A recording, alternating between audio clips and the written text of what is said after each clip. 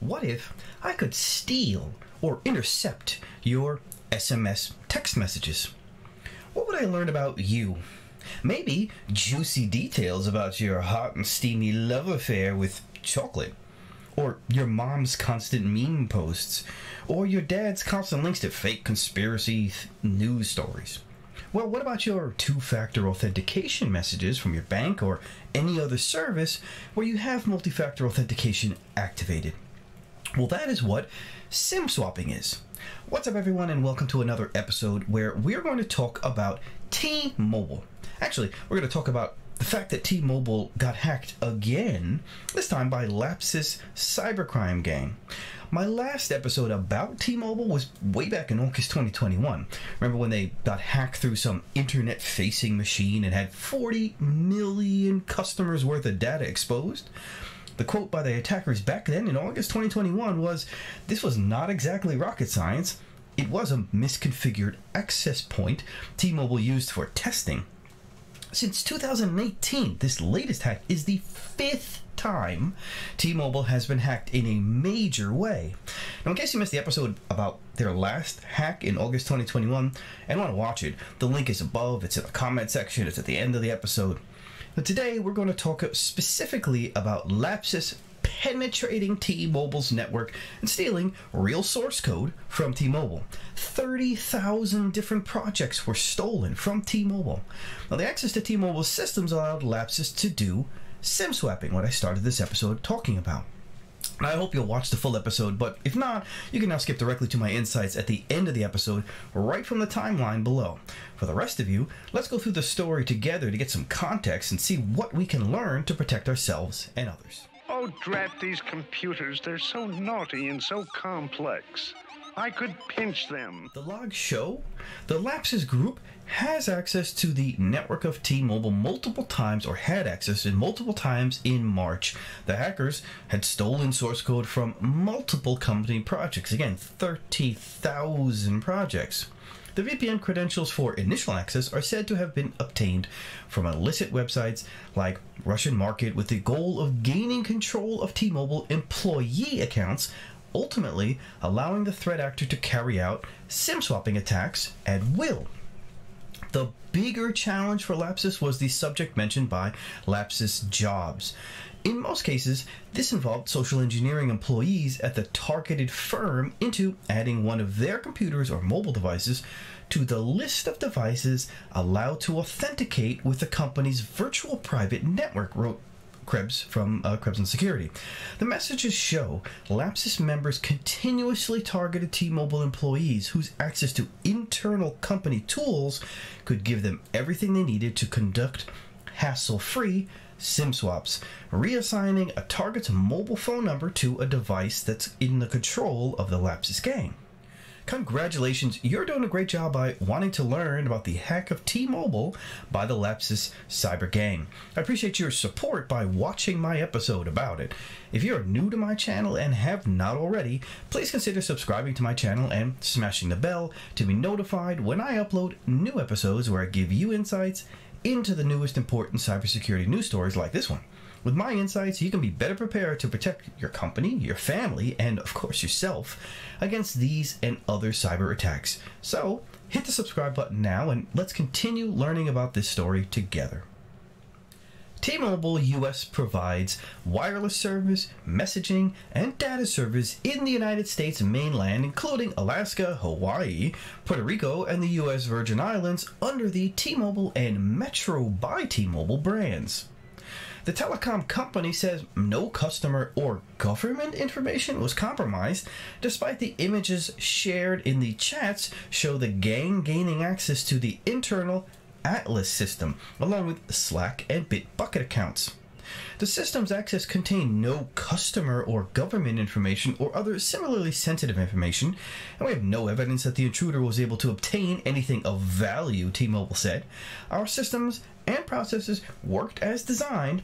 The intrusion was rapidly shut down and closed off, and the compromised credentials used were rendered obsolete. The gang obtained the VPN credentials for initial access to target systems from dark web marketplaces. Then they used the access to perform SIM swapping attacks. Perhaps to mollify his furious teammates in the Lapsus gang, White changed the subject and told them he'd gained access to T-Mobile's Slack and Bitbucket accounts. He said he'd figured out how to upload files to the virtual machine he had access to at T-Mobile, wrote Krebs. Roughly 12 hours later, White posts a screenshot in their private chat showing his automated script had downloaded more than 30,000 source code repositories from T-Mobile. Over the last months, Lapsus gang compromised many prominent companies such as Nvidia, Samsung, Ubisoft, Mercado Libre, Vodafone, Microsoft Okta, and Globant. So what can we learn? T-Mobile got hacked. So what? Who cares? Well, T-Mobile has something like 108 million customers, so there are at least 108 million people who should care. Maybe you're one of them. Any one of those 108 million people could have fallen victim to a SIM swap attack, which opens up that user and potentially anyone connected to that user to attack. Friends, family, Twitter followers, YouTube, Instagram, Facebook. There's a very long list here. I'm not going to focus on the fact that T-Mobile has had 5 really major hacks in the last 5 years that opens up their customers to serious harm. That's almost 1 a year, in case you didn't do the math. Sometimes it's 2 a year, blah, blah, blah. I'm also not going to focus on the fact that the Lapsus gang apparently stole source code for 30,000 different T-Mobile projects from their Bitbucket or whatever Git repo they use. That's 30,000 apps from T-Mobile that are in the hands of Lapsus and most likely soon a ton of other hacker groups. 30,000 different projects or repos. That's insane. I'm not going to focus on either of those 2 points. I want to focus on SIM swapping. Okay, what is SIM swapping? A SIM swap or SIM swap scam, also known as port out scam, SIM splitting, smishing, and SIM jacking, is a type of account takeover fraud that generally targets a weakness in two-factor authentication and two-step verification, in which the second factor or second step is a text message or a call placed to a mobile telephone. So you first enter in your password, then they either send you an SMS or they call you to get that second code that you need to then type in. The fraud exploits a mobile phone service provider's ability to seamlessly port a phone number from one phone to a new phone containing a completely different SIM card. Why would you want to even have this functionality? Well, what if you lose your phone? Or your phone gets stolen? Or maybe you switch from T-Mobile to some other provider? Any one of these cases involve a legitimate SIM swap by your provider. Now, malicious SIM swapping is usually performed through social engineering. This means a human gathers information about the victim, their name, their social security number, or whatever info they can grab from some hacked database source somewhere. Then the human attacker calls up the cell phone company and manipulates some unwitting person, maybe a new person just started working and they're really excited to be on customer service. They manipulate that person on the other line into adding a new phone to the telephone number.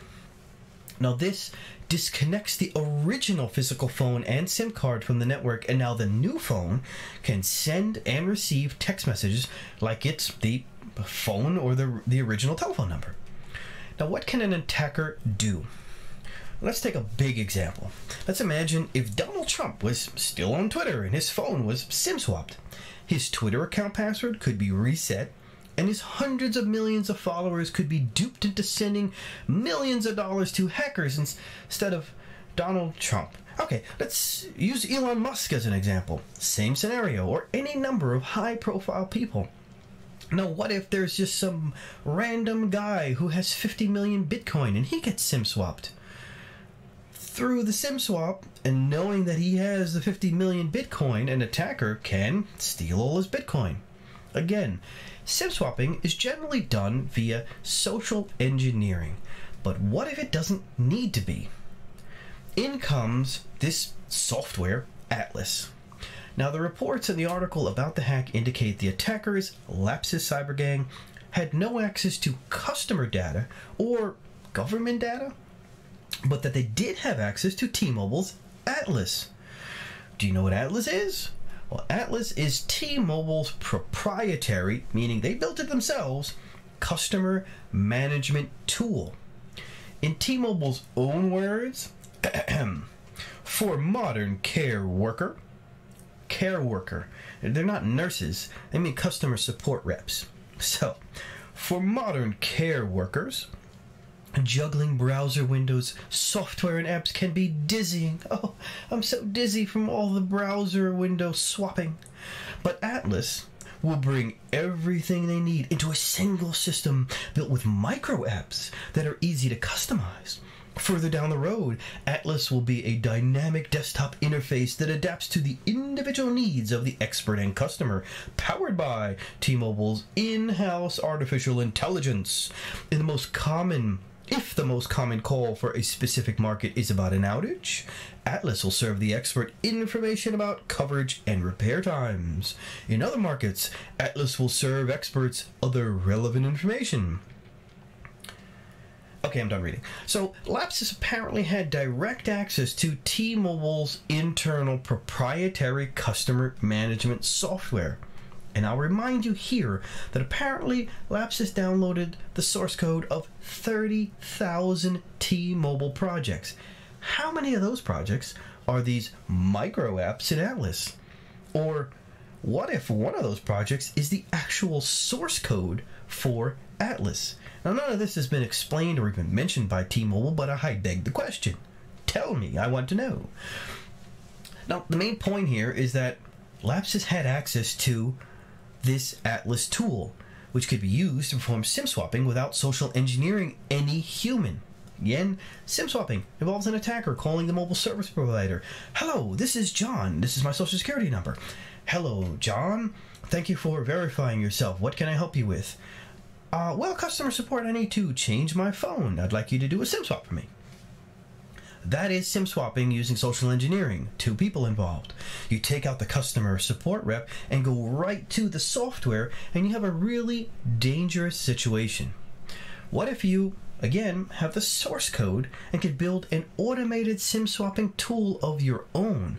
Then you just hack back into T-Mobile using stolen credentials or some other attack vector, because apparently it's super easy. Remember, 5 major hacks in 5 years? Once you're in, you do mass SIM swap attacks, or maybe super targeted SIM swap attacks against top-level secret agents or politicians or presidents or major CEOs. So, how much time did you spend thinking about security surrounding your cell phone or your cell phone provider? You're no longer just putting yourself at risk. Your phone could be used to attack your parents or your kids or your friends or your followers, either to infect them with some mobile malware or banking trojans to steal their money, or to lure them into dangerous situations, or even put their job or their work in jeopardy. I suggest you take a hard look at not just your cell phone account and your provider and its security measures, but also your other important accounts.